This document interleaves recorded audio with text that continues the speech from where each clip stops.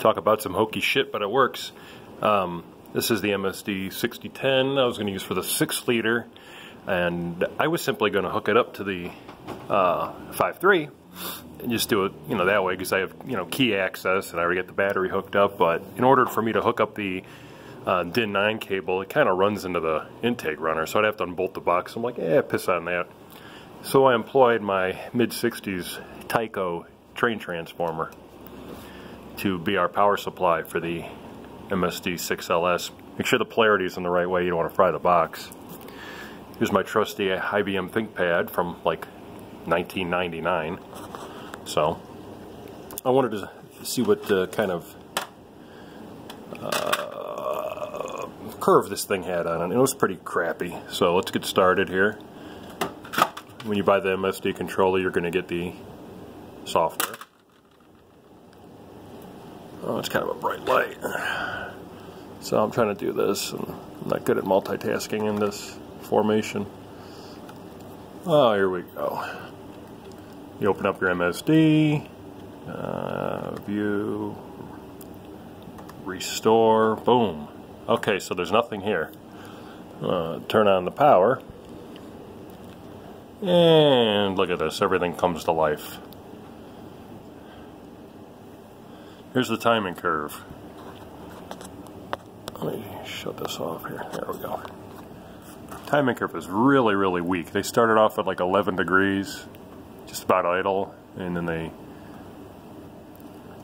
give you about 36 total. Let me show you what I had the old Cutlass. Let's see if I can find it. Open. Here we go. Custom curve. This is the curve I made for the Cutlass, and it ran like a rape date. I started at 15 degrees, still around idle, above idle, and I slowly ramped it up till about 3,000 when it was all in, and I ran 34 degrees total timing. And this was a damn good curve for what I was doing compared to the factory garbage. So I think I'm going to replicate it. I'm going to try it out. So I'm going to transfer this file from PC to MSD.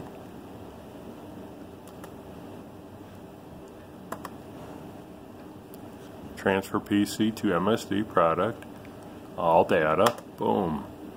And I'm transferring the curve I used for the 5.3 onto this. It might be a little conservative because it's a bigger engine, but it's a good starting point. And that's that. There's the timing curve. You also have other things to mess with too, like, I really don't fart around with it too much, but for the guys that were using these ignition controllers for turbo application. Come on, what's going on here? There we go. Boom. Stuff for your map sensor, it's important when you're doing turbo stuff or anything forced induction, but for what I'm doing and for what most of us are doing, it's all you need to fart with your curve here. And it's just, connect the dots. All you got to do is point, you click on it and drag it around, like anything else. Other features, you got your gauges, which is nice. When you got it idling, you can take a computer with you. Obviously, I'm not going to take this computer with me because it's 20 years old and the battery life is non-existent. TAC, and then your readings off your map sensor and shows you where your timing is. It's pretty cool. It's real simple, real simple stuff. But I mean, in order for you to do this, in order to access all these features, the ignition controller must have 12-volt power from some source, whether it's a battery or a 60-year-old Tyco train transformer.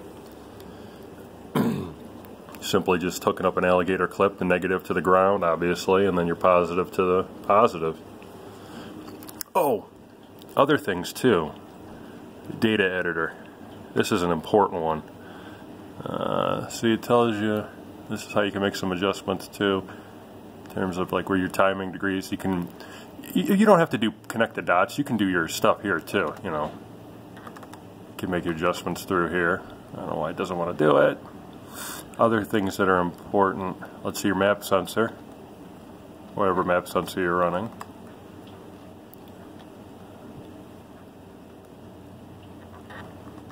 See if you're running a 2-bar, 3-bar. I don't even know what I'm running. I can't remember if I'm running a 1-bar, 2-bar, 3-bar. I'm thinking I'm running a 2-bar. Oh, I said it as 3-bar. That's alright. Here's an important one. Your rev limiter. This is how you adjust your rev limiter. I'm trying to look through the camera while I'm doing it. See rev high? It's 2 stages, like if you're doing a nitrous or something. Your rev high. I got mine set at 62. You can crank that bad boy up to the moon. No, I don't want to set. No.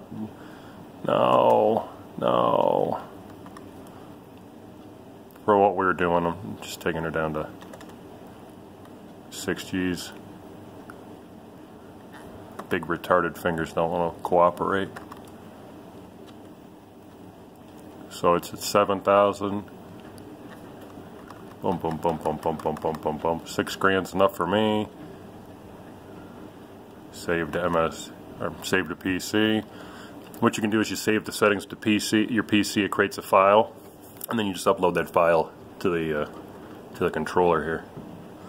So yeah, that's a wasted minute right there trying to fumble my fingers. So I got the rev limiter set at 6,000. This present setup has not been saved. Save it now. Oh, hey, thanks for asking. Boom. And we're going to do custom curve. Oh, let's make up something here. 6-liter curve. You know, your ignition curve also, a lot of you guys know, a lot of you guys don't know. There's so many variables which determine which is the best kind of curve you're going to need. I mean, the operating conditions when the engine is sitting there on the dyno is way different in the real world when it's in the car in 100-degree traffic, when the car weighs 40,000 pounds, or 4,000 pounds, etc., etc. So just plug and play, but that's what's nice about the laptop, you know, you just, you know, and there's my dogs barking over nothing, like usual. So I'm going to save it as a 2-bar, saving it to PC, and then I'm going to go back.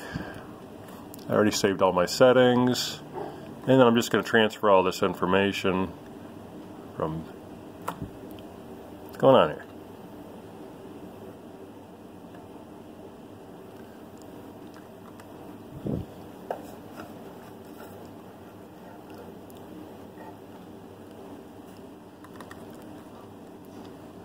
Alright, that's that.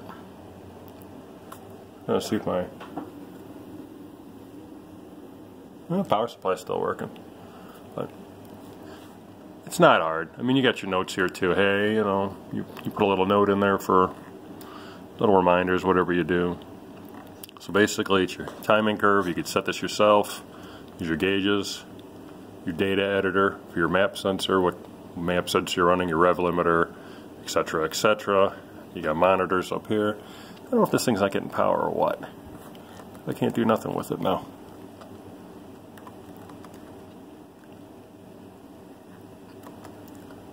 Boom. So, it's pretty self-explanatory. Your DIN 9 cable, the newer 6010 unit, uses a USB. But, you know, I'm using a 20-year-old computer because when was the last time you seen something with a DIN 9 port? It's been forever. So, just a basic overview. It's really simple to use. Really, really simple stuff here. So, any questions, comments? Feel free to leave me a message. Please like and subscribe. Appreciate you guys following. I'll talk at you real soon.